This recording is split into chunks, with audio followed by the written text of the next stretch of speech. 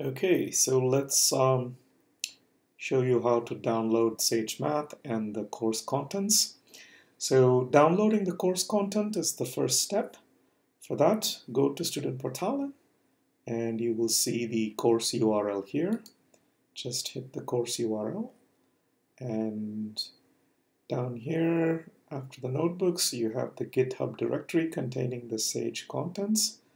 Go here and you will start seeing Applied Stats 2019. Go to Scribed Arc for archive, and this is basically the course archive. Just download as.zip and hit this download button. It's about 7.8.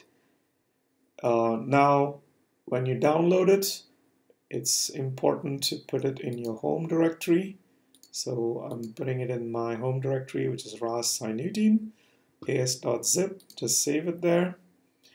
By the way, if you use Chrome or Firefox, there is a basic setting you may want to do to control where you, so go here and then go to settings, and then in the settings menu to the left here, go to advanced and downloads, and then it says the location for the default download is users ras Scinutin downloads, and please turn this on.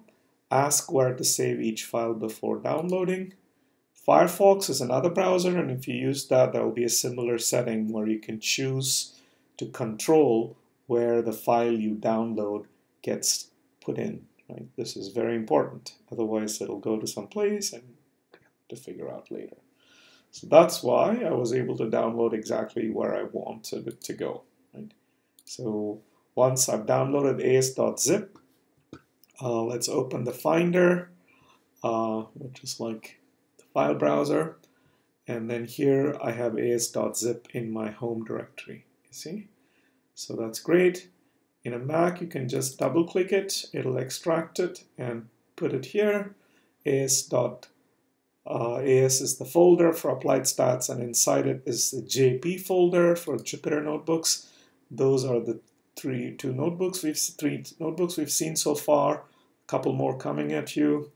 And there is a data folder with a bunch of data, and there's an images folder inside the JP folder with a bunch of images and animations, which we will need for the future. So as new notebooks are made available, like 05.ipynb and so on, they will be available in the course website. So you can also just directly get it from here, but this may be a bit more confusing. So let's go back to the course website. And the course website is just the main one here, which you want to bookmark. So right here, Applied Stats, and you can download new notebooks as they become available here by simply going to this, and then you can just download as IPython notebooks. So, and you can put it in this place right here. We already have 04, so we won't download it, but in the future when we have 05, this is exactly what you need to do. So all your IPython notebooks is inside this ASJP folder here.